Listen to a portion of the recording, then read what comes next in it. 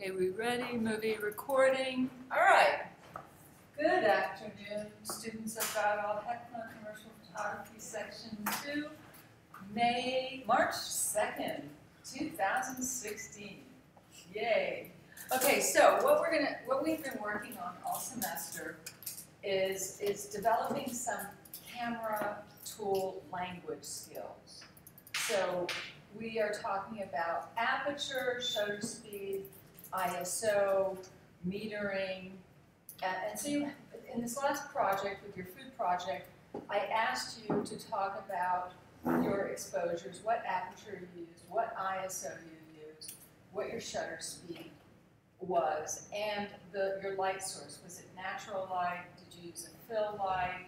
So we could start developing more of a photo language. And by now, most of you know what shallow depth of field refers to, especially after photographing the food, vegetable close-ups, where in fact you want what? A shallow depth of field, so the whole image is not in focus. So if you use a 5.6, obviously whatever you're focused on is going to be sharp, and then you're going to have fall off in the background. And now if you close down, like we saw with Lena's picture, when we close down the aperture to f16 or f22, everything in the picture is going to be in focus. So I just want to show you some just drawings, very kind of elementary drawings, but that helps you define. I'm sorry? You don't have to, I mean, unless you want to. Okay, so first, I'm going to just draw some pictures that kind of define that concept of aperture. And some of you have seen this with me in my former classes, but I just think it's a good way for you to understand it visually. So I'm going to just draw some circles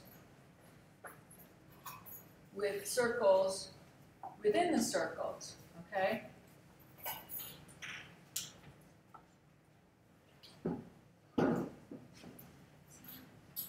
Okay, what does that look like?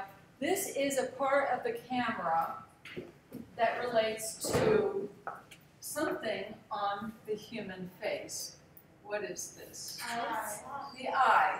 So what does the eye relate to in the camera control? The eye and the sun. When the sun is really bright, your pupil shrinks. Oh, so which one would it be?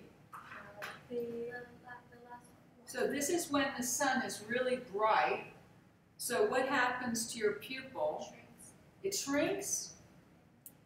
It shrinks. Okay, that's a good word. Shrinks. What happens if you go into a really dark room? It's Dilates. Your pupil dilates. So what happens? It gets really black, right?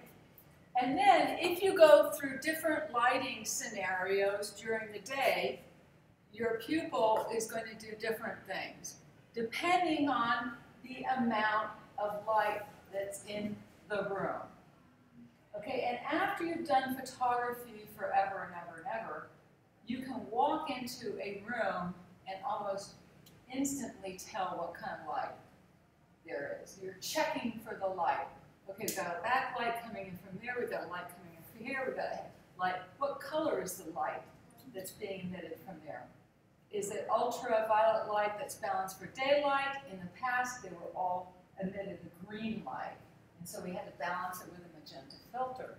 Daylight, as we had talked about, what color is daylight? Yellow. Blue. Blue. It's all measured by Kelvin temperature. When we're dealing with hot lights, and many of you took your still lives with just the model light that was in your softbox, that would be Kelvin temperature 3200, which is an incandescent light. And so it has an amber color. And therefore, the more you know about light, the qualities and properties of light, when you walk into a room or go outside, you can already understand the sense of the color, what it's like in the early morning, and as the light goes up, and when it starts going down, the sun, what color is it at the end of the day. And that helps you determine what time of the day you want to take your photograph. And that's what we used to do a lot in the field, was go out and look at a location, but we also were looking at that location to determine when the best time of the day would be to take a photograph. Okay, so what does this relate to on the camera? The aperture, which you have been working on all the way up to now this semester. The aperture, and which is known as what? F-stop. So in the past, with film cameras, we had more limited numbers of f-stops. We had like a 2.8, we had 4.6, I don't remember all the numbers, 5.6, f8, f11, f16, f22, f32. They were basically duplicating each other. Now you have fractions of numbers for f-stops. So there's many, many more numbers, many, many more openings, f-stops for the digital cameras. But when you have just a tiny little dot in the eye, the pupil, what f-stop do you think that looks like? 5.6. 5.6. Probably like 16. Something higher. 16. That's the last f-stop. 22. 0.1. That's f22. Because it's narrow. Okay? So the more narrow it is, the sharper your picture. This could have changed that then. So soft. This is Saudi Arabia. Girls with privilege. Okay, so. Liz, would you change the pen? Okay, so what about this one? 1.8, f-stop. f1.8. What lens are you going to find that f-stop in? Are you going to find it in an 18 to 55?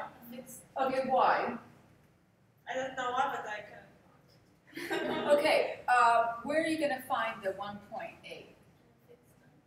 In a fixed lens, which would be like which lens? 100 something. In film days, it was always in the 50 millimeter lens. Okay? 50 millimeter lens, which is still a great lens to buy. Okay? Because it's inexpensive and you have the widest aperture. How much it cost? Is it this one? It's cheap. How much does it cost? 300. They have to go to a camera store to determine that. Yeah,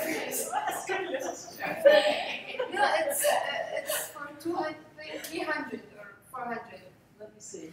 I got mine for video. I got mine for 1,500. Okay, this is a 1.8 Nikkor 50 millimeter lens. It's a beautiful lens. Yours is 1.8. Okay, it doesn't look like it's been used. And it goes from 1.8 to f22. Okay, so it's a pretty lens. And what's missing from this? The UV filter. The UV filter. Yeah, I have. Totally, absolutely, paramountly important to get UV filters. As soon as I go back to the US next week, I'm going to buy all my UV filters are broken, falling off. Huh? Can you get me one for this? Don't they have UV filters here? Check out the Yeah, they do. They have them. Anyway, so this is basically the millimeter. Okay, now we have like this plane of vision, right? And so when we're talking about 50 millimeter, and I'm not drawing, my math teacher would go, fail. 50 millimeter. It is the lens opening of the human eye. We all see the world almost, it's actually more like 45. We're looking at the world through 45 millimeter, okay? But 50 is a beautiful, hey, but you use 50 almost exclusively, right? No, 55. 55, well, close. And she's not using any fancy lenses, but she's constantly shooting that shallow depth of field. Because the 50 millimeter, it gives you that ability to do that, you know? I'm sorry? It closed? It's not recording? I think it's recording. Yeah, it's recording. Yeah, it's recording. Hey! All right, so now I feel like one of those YouTubers making those stupid jokes, right? It's, oh, sorry. Okay, so what's after the 1.8? 2.6. Okay, 2.6, and then what? 5.3. Okay, I'm just going to write in some numbers because every lens is going to be a little different.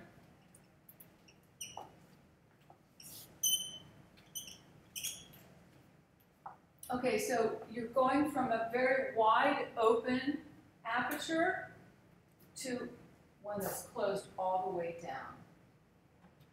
And each lens in the digital world has actually what they call that sweet spot.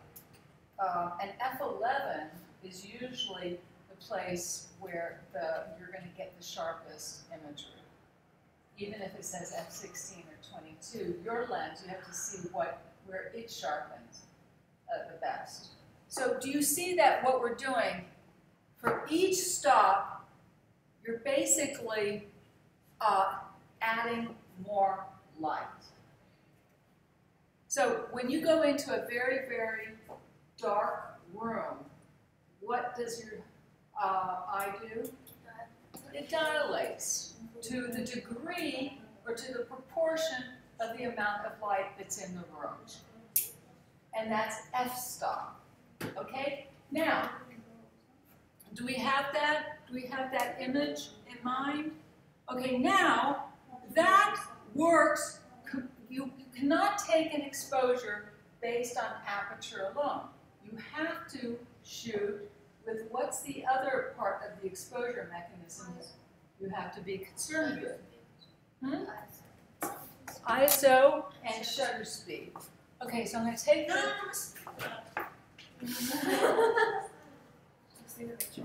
Okay. Take a picture. It's missing one of the eyes, but you kind of get the picture, right? Yeah. Okay. Uh-oh, this pen is not really.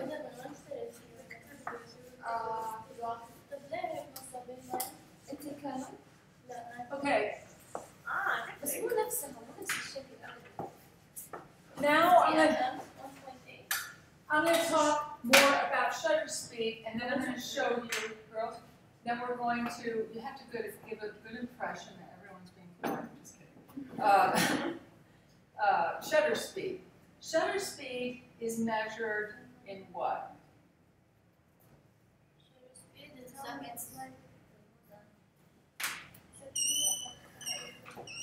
These pens are.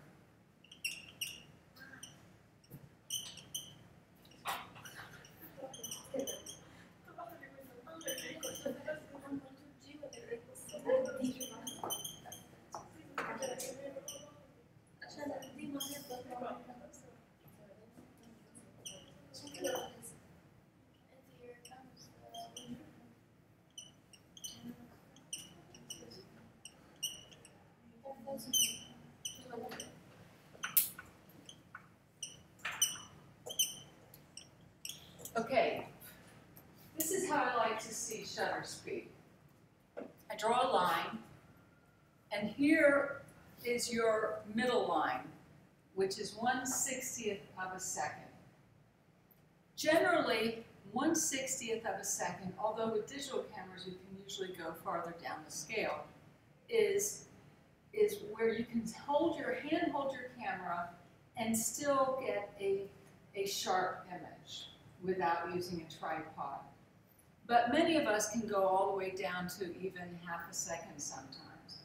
But if if a person is walking in front of you, unless you use fancy exposure methods, your person is going to be blurred unless you use the proper shutter control speeds.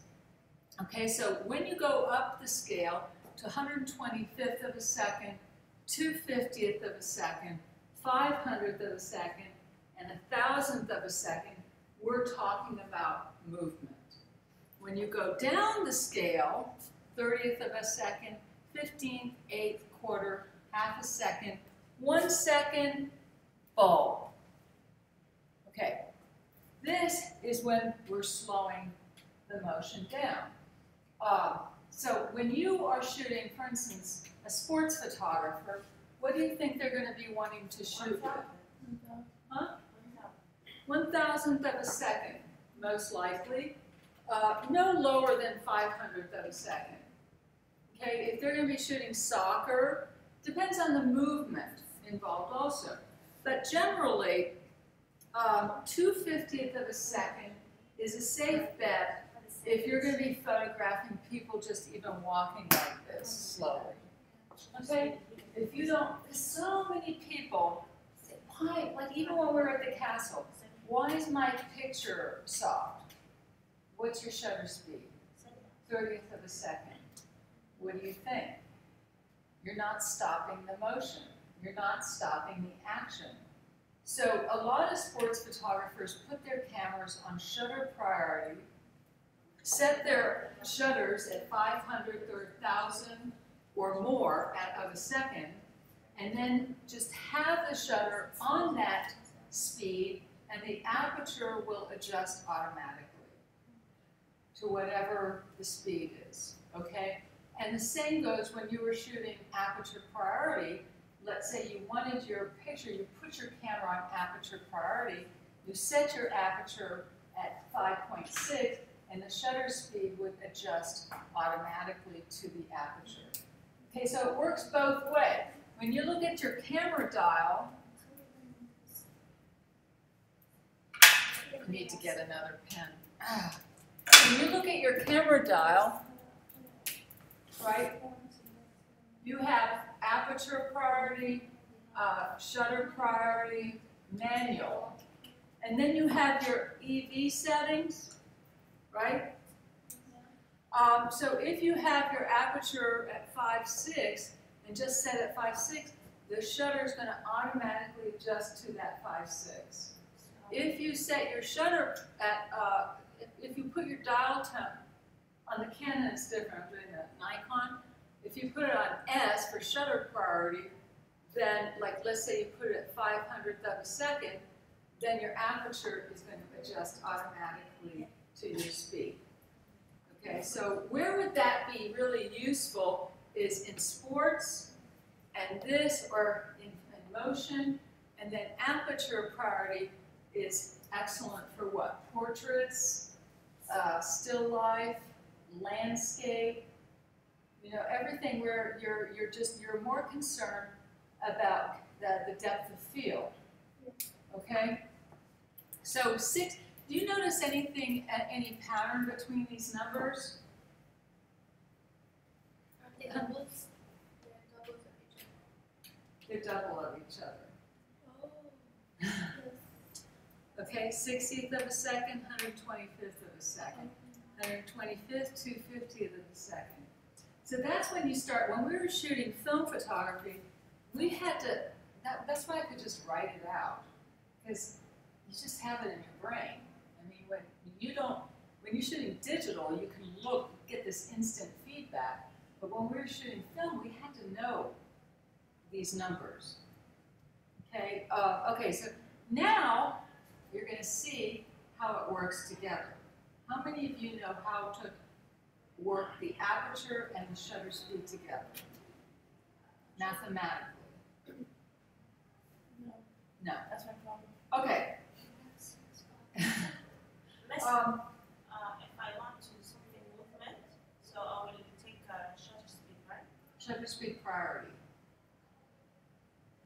Unless you're shooting a manual. Okay? If I increase the shutter speed, I should increase the If you, aperture. yes. Whatever you do to one, the opposite happens with the other. Okay, I like to say that ISO, shutter speed, and aperture control exposure, and they're married. However, they can never get divorced. Because they can't work with the other. They're completely dependent on each other. So they're like Siamese couple, right? They can never be apart. Whatever you do to one, you have to do the opposite to the other. So first of all, the first thing you should do when you take a picture is determine the ISO. In film, it was ASA. Okay, so now it's ISO. And then you have numbers like 50, 100, 200, 400, 800, 1600, 3200, 6400. Did you see a pattern with those numbers? You see a pattern with these numbers? Oh my gosh. There you go. The beauty of photography. It's math. You know, it's a mixture of math, science, and art. But the more you know how this works, the more control you have over your picture. Now, in film days, everything was double, double, double. Now we have 500, 150. So we have divisions of those numbers. But let's just say, look at it in a more simple way and look at the double number. So if you, let's say you choose ISO 200, okay? Because the light it's your typical Saudi day with plenty of sunshine. Okay, we've got plenty of sunshine, so you're gonna set it, let's say on 200, between 100 and 200. But let's say you have it 200. Okay, so let's just hypothetically, we're setting your ISO at 200. It's a normal day outside. It's not middle of the day. It's maybe 3 o'clock in the afternoon, a couple hours before the sun's going down. Okay, so I'm just photographing some street scenes on the Corniche, out near the Red Sea. Okay, so there's, let's say it's a little bit later than that, 4 o'clock. So the sun's not so strong. 4 o'clock, 4 p.m., 200 ISO. And I'm going to photograph some people hanging out on the rocks. You know, it might be fishing, or people, I mean, I've been there so many times. Fathers with their children, mothers with their babies, and you've decided you want to set your shutter speed about 2/50th of a second. Okay? Now, with an ISO, and let's say you're shooting on manual. Okay, so we're doing total manual here. So then you see that your aperture is f8. Okay, let's say you're perfect. You look in your meter, you know how to read your meter, right? You have the meter and you see these, and then you have the 0, and your needle lines up to the 0. Okay, so it's not here and it's not here. It's right at the 0. That's not to say it's a perfect exposure, which means a good reason to bracket your exposures, to go higher or lower. It's always advisable to have 3 shots if you can get it of the same thing. Okay, so let's say your perfect picture is ISO 2/50 of a second at f8. But you look at the picture and there's slight blur. Not enough speed. What are you going to do? Increase the ISO. No, the shutter speed. Okay, let's say I'm going to increase my shutter speed to 500 of a second. What do I have to do to my aperture? You have to increase To what? it. 5? Oh, you have to decrease. It's the opposite. You have to decrease. Yeah, you have to decrease it. Well, you're actually increasing, in a way, the amount of light, but a smaller number, It's smaller. which would be what? 5.6. That, my darlings, is photography.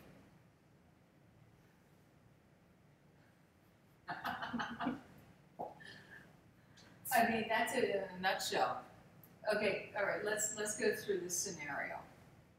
You've determined an ISO. You've found a good exposure, 2/50th of a second at f8. But then when you look at your picture, some blur. I need to have a faster shutter speed, so I'm going to go to 500th of a second. I'm shooting on manual, so then I have to adjust my aperture for it to equal this exposure. I want it to be exactly like this exposure, but I want a faster shutter speed. So this, you know where you had in algebra, x equals blah blah, x over y plus whatever? It's kind of like that. This is exactly the same formula as this. So when you understand the balance of photography and can figure out the formula, like I'll be looking at my camera like, okay, I'm shooting at 60th of a second at f5.6, 60th of a second at 5.6, a bit too slow, I want to go to 125th of a second. What's going to be here?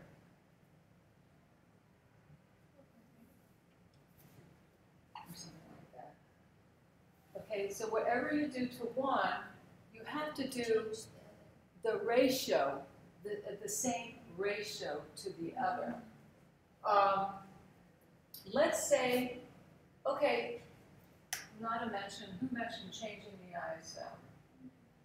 Okay, you can change the ISO. Let's say I've got this one, 2/50th of a second at f8.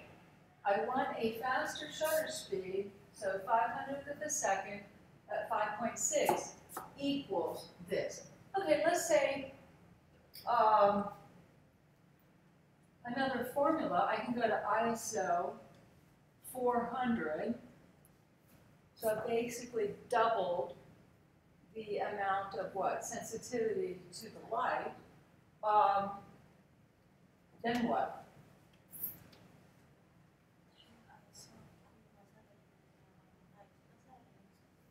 You have to lower the f-stop.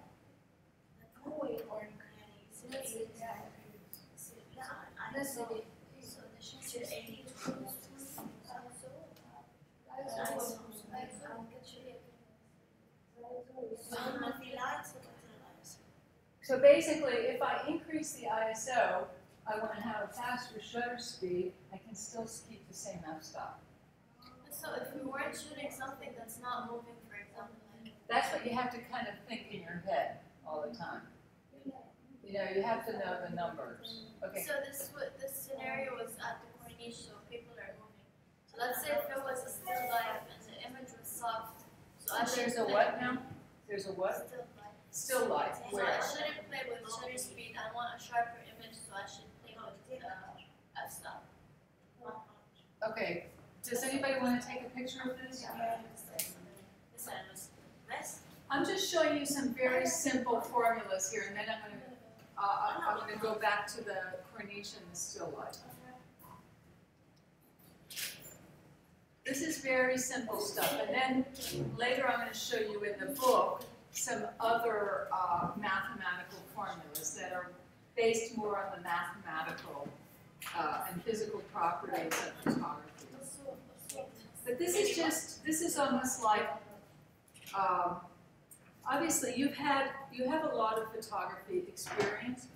You certainly know how to set up a still life, you know how to set up a portrait, you know how to do all this fancy stuff in Photoshop, but a lot of you don't understand the basic mechanism of photography.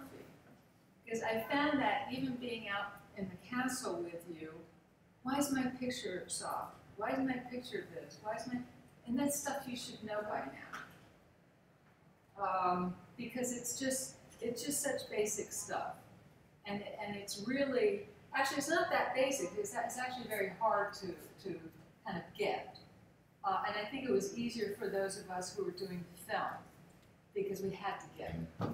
Otherwise you just wouldn't get the pictures. You know, you're processing all this film and you're wasting a huge amount of time if you didn't know this stuff. So a lot of photographers now, even professional photographers, just shoot on automatic. You know, it's easier. Okay, so let's see, it's still recording. Do you think this is helping by recording this? Yes. You have all the numbers. You see the pattern. You know, science and light. Light is part of science. It's kind of perfect. You know, like, why would it be imperfect? Everything about it is so perfectly in alignment. So once, and it doesn't change. The only thing that changes is the value of the light, the color of the light, the time of the day, which is going to directly affect the exposure. So the light is strong, and then it's weak.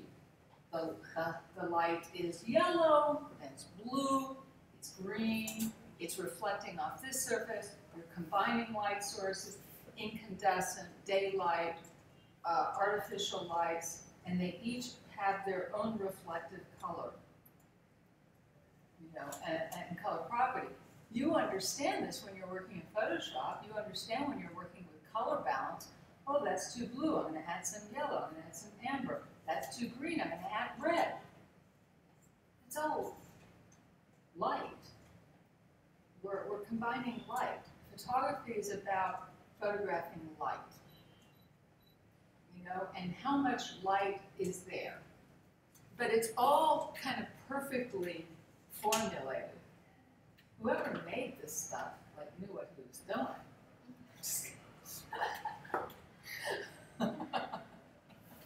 Oh gosh, who could that be? All right, so, you got this? About the ASO. Yes. The last question. When we increase it and when we decrease it? Okay, that's a good question. When do we increase the ISO?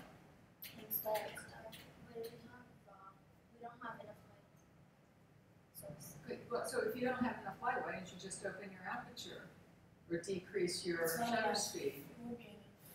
Hmm? It won't be enough because you'll Blur, need, the picture could get blurry or not. Okay.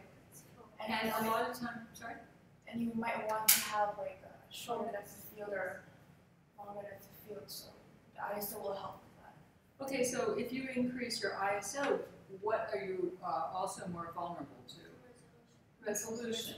So everything in photography is a balance, and also, in a way, a sacrifice.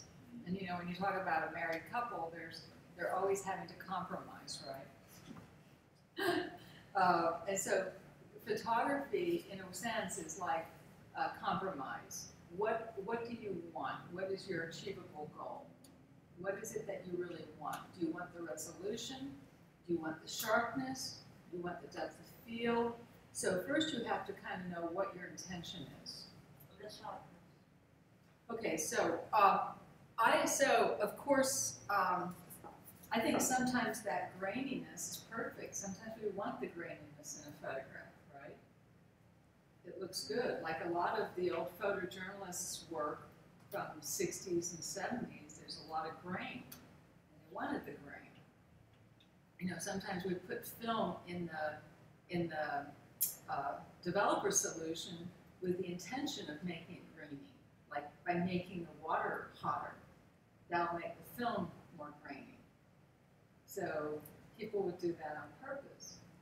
And so at the same token, you can increase your ISO to, like, you know, obviously with the new cameras and the gigantic sensors, you can use a much higher ISO because the plane of the optic plane is so much clearer. But with the small cameras, and I was so disappointed last weekend. I was out with some friends and we took some pictures with the iPad, and they looked great on the iPad, but then when I pulled it into Photoshop,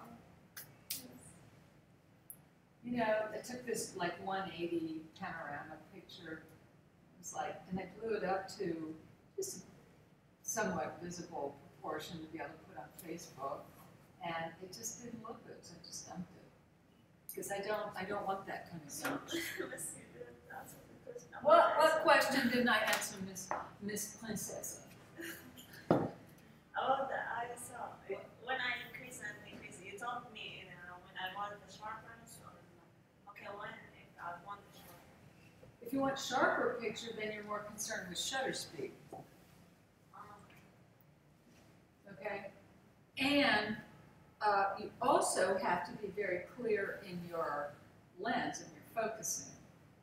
So it's not just the sharpness and the clarity is not just your exposures, but it's also how you're holding your camera, how you're how you're metering it. I mean, it involves every aspect of the camera and the tools that you're using.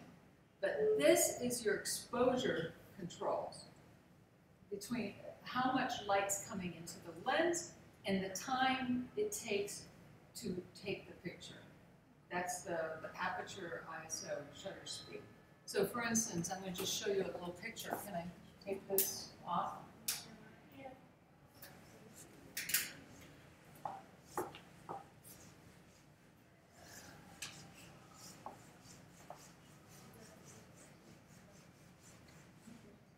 Just in a nutshell. Okay, so here we have, like, let's say this is your camera box, and here's your lens, right? Pretty camera lens. This is the light coming through your lens, so that's aperture. Then the light goes through the lens, and here's your plane of where the image is going to hit. Okay, and then you have your SD card that's like here. In the past, what happened is you had film going through the camera. So every time you shot the picture, the film would advance. But now, what happens is there's a mirror, which is your shutter, and when you go, first when you press your finger on the shutter, it focuses. When you press halfway down, you feel it focusing, right? And then when you click the shutter, this mirror opens, your image hits the focal plane sensor, and the mirror closes. That's shutter speed. So, light goes through the lens, goes through to the back to this sensor. Mirror, basically first the mirror has to open. Boom, picture in, zzz, mirror close, next picture. So the amount of time the mirror opens is a shutter speed. Correcto. So do you ever listen to your shutter speed? You go click, you can hear if it's a slow shutter speed. And I'm thinking that's too slow, picture's going to be soft. But when you hear click, listen, perfect. And the sound of a beautiful shutter speed is just awesome. Okay, so now like when you put your camera setting on C or S, that's taking one single frame at a time. And so each time you take a photograph, it's refocusing. You can also put your camera setting on C, which is continuous. And that's what a sports photographer is going to use. They're going to put their camera setting on C, and they're just sometimes just going to hold that shutter down, like a motor drive. And at that point, the camera's not refocusing every time. So sometimes that might be a choice you might want to do, is put on continuous, so when you press down the shutter, it's just going to focus on where you have focus. You know what I'm saying? Okay, so you understand this is kind of like, if I posted something like this on YouTube, they'd probably laugh at me. But on the other hand, I could probably get 1 million followers. Because I'm just showing like such basics that most people don't know. You know, I'd say 90% of the population doesn't know this basic stuff. Okay, so let's take this one step farther. You have your SD card, right? So we're going to just take a look at ISO. So what are we filling up the picture, the SD card with is pictures, right? So what are these measurements? Not the focus? So let's say you have a 64 what? Gigabyte card. So what is each picture is taking up what? Megabytes.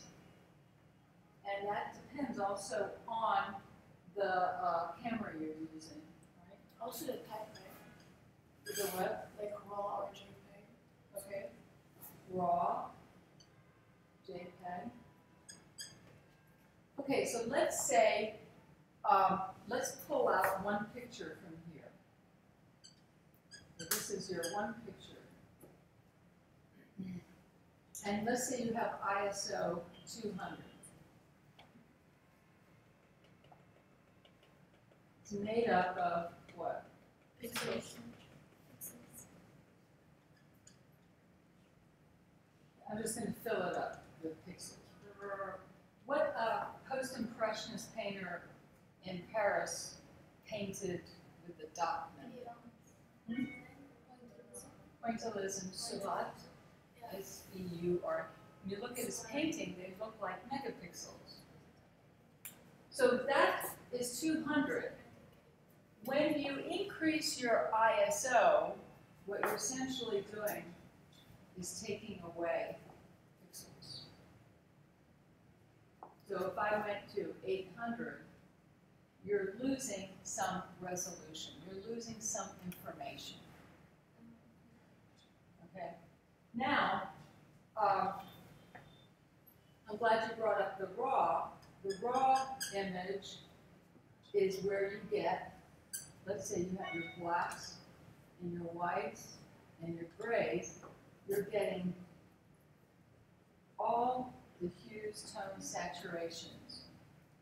When you shoot a compressed picture, which is a JPEG, you're losing some of those.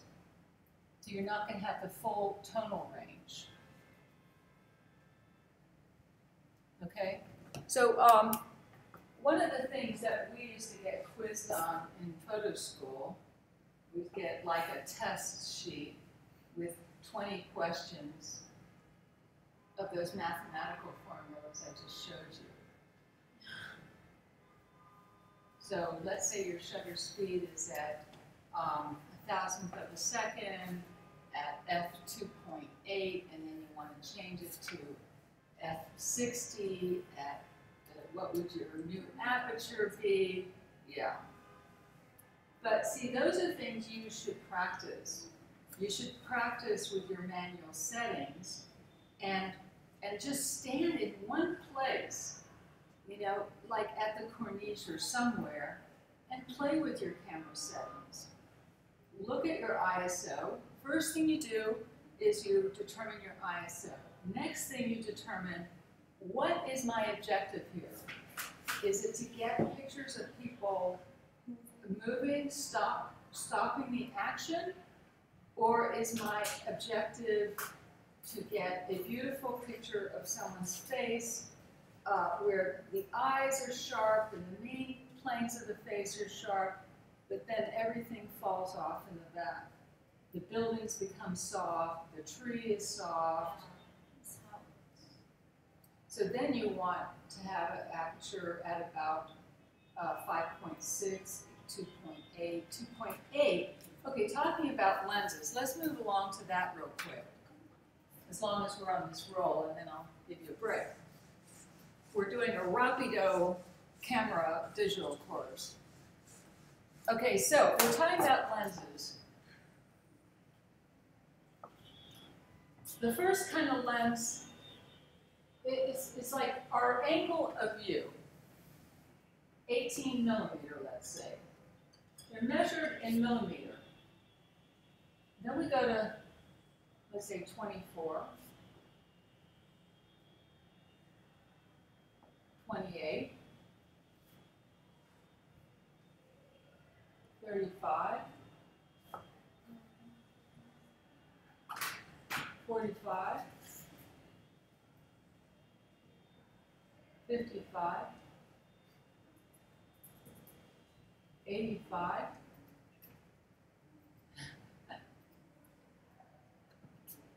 105,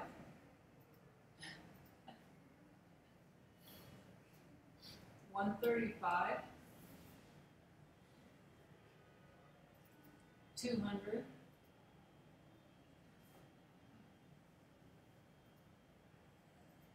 300,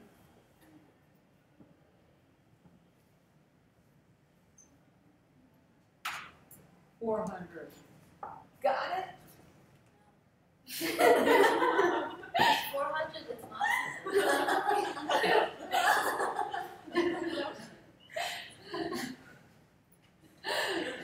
Wow, it looks like a, what's that kind of fish with the little spine? Sea urchin, like a sea urchin. And they're like, all right, this is your very basic 18 millimeter. The wider your field of vision, the wider the lens, 18 millimeter. If I want to shoot, I'm going to stand here in front of y'all and get a picture of this whole classroom. I want a wide angle, 18 millimeter. The more I move in and onto isolate, then I'm going from 18 to 24, 28, 35, 45, 55, 85, 105, 135, 200, 300, 400, 600. You see what I'm doing? Like a ballet. 18, and then I'm moving into 50, and I'm getting longer, 85, 135, 200, 300, 400, 600. Then I'm going into the long lenses. The best, oh gosh, I've shot with a 600 millimeter lens from a water tower in Atlanta, Georgia, when the Cuban prisoners took over a penitentiary in Atlanta, Georgia, and a guy from the Boston Globe and I climbed up a water tower, 20-some degrees, very cold, this Fahrenheit, and got the first pictures of prisoners setting fire to mattresses in the prison. You can't imagine climbing up a water tower with a 600 millimeter lens. Yeah, we kind of like just passed it up together. The lens is about this big, 600 millimeter. How do you carry that? Well, you carry it separately. You usually carry it like by itself, and then when you get to the place where you want, like it has its own strap, or you carry it on a monopod, and then you get to the place where you want to take the picture, then you attach it to the film, the camera. And How it's, do you attach it to the camera? It's But there's a stand as well holding that, right? Or it can. you usually have a monopod under it, like a single tripod to support it. And it's used for things like stock car racing, where you want to get that picture of the car that's far away that just crashed into another car. But anyway, so obviously the longer the lenses, the more expensive. Now, the ideal kind of lenses to have, like you have, and these camera companies have somehow established that you have the 18 to 55, and then the 55 to 200, with like a 3.5 to 5.6 setting for your aperture. Okay. Now, once you get into the higher price lenses, let's say you have, I have a 80 to 200, 2.8. It's one of my lenses, and bring it back with me. So an 80 to 200 is like beautiful lens. 2.8, super wide opening. I got it like 15 years ago, and I've been using it forever. It still works. And today it's probably about $2,500, just for the lens. I probably paid $1,500 for it, but it's an older lens. It's pretty beat up. I'd like to get a 300, like a 75, 300, be about $50,500. So, you know, you're paying for glass, especially if you can get a 200, 55 to 200 for about less than $600, but you're not going to have the aperture. You're not going to have the 2.87. So I have a 70 to 300, but it goes down to like a 3 aperture. Yeah, it's like a quarter of the price of one with a 2.8 lens. That's what you're really paying for, is the magnification. How is a fixed lens any different? Well, what do you mean, is it any different? How is it different? To a normal lens. Well, a fixed lens tends to be easier to focus. But I don't even know how many fixed lenses they're making now, as I opposed to think the there's film just like based. 35. Yeah. Miss, but why is it that like on a 50 fixed lens, you are more likely to get the 1.8 aperture? Why is it only on fixed lenses? I want you to look into that and answer that question after our break. Okay, so let's take a 10-minute break, because I've been going full steam here for nearly an hour and a half. We can take a 15-minute break. Yes.